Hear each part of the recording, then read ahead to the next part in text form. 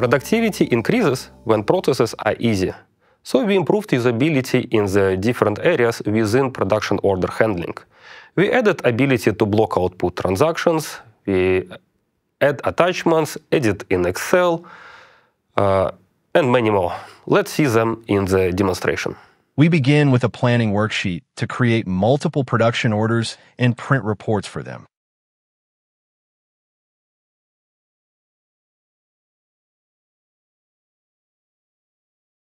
Production orders can be bulk moved between statuses.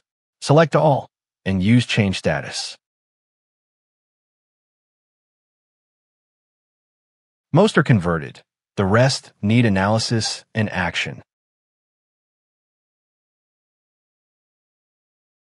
The production order includes a buffer between the due date and end date based on safety lead time in the manufacturing setup or item card. Orders can be rescheduled without changing the due date. Moving the end date beyond the due date will prompt a confirmation. Remember to activate the manual scheduling field on the manufacturing setup page. Attachments are now included in headers and production order lines, automatically populated with information about items, bills of material, and routing. The business posting group code in the production order can be defaulted to the value defined in the default general business posting group field on the manufacturing setup page. Availability information for components is improved. Select items can be used to add additional items.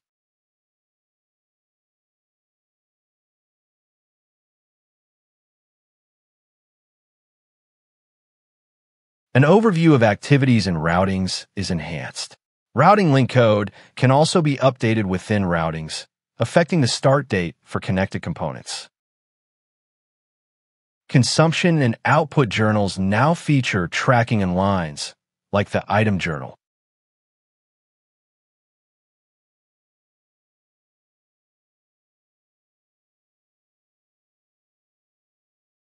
The Edit in Excel capability can be utilized to populate item tracking details.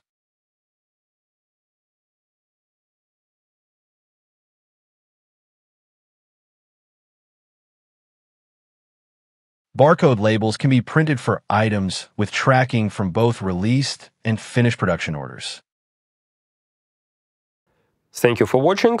You can find additional details about these capabilities in the release notes. Also remember to watch other videos about enhancements on manufacturing area. You can find links in the description.